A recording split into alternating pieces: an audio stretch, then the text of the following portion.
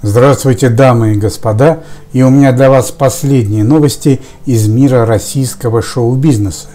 Буквально несколько минут назад в городе Москва произошла трагедия.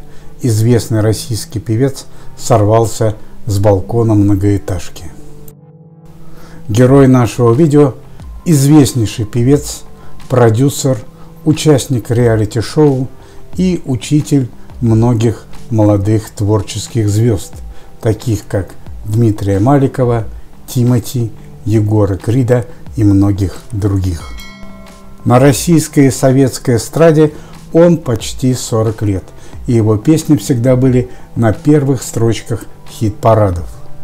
В историю российского шоу-бизнеса певец вошел как единственный продюсер, который смог раскрутить более 6 именитых исполнителей. Также герою нашего видео принадлежит еще один рекорд. Он исполнял песни в 3 направлениях – поп, рок и блюз. Еще в 80-е и 90-е годы прошлого столетия он прославился многочисленными романами и в разное время своей творческой карьеры имел определенные отношения с Аллой Борисовной Пугачевой, Софией Ротару и Анной Вески. Причина смерти артиста – банальная неосторожность.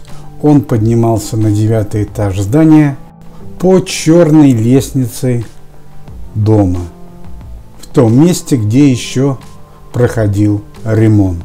В темноте он не увидел пустую амбразуру вместо балкона и сделал шаг в пустоту. Падение с 9-го этажа было трагическим. Уважаемые зрители, буквально несколько минут назад в результате несчастного случая скончался легендарнейший известный певец Николай Арутюнов. Николай Арутюнов скончался в возрасте 63 лет. Широкому зрителю он известен по выступлению английской группы Blues Band и Ли Рокер.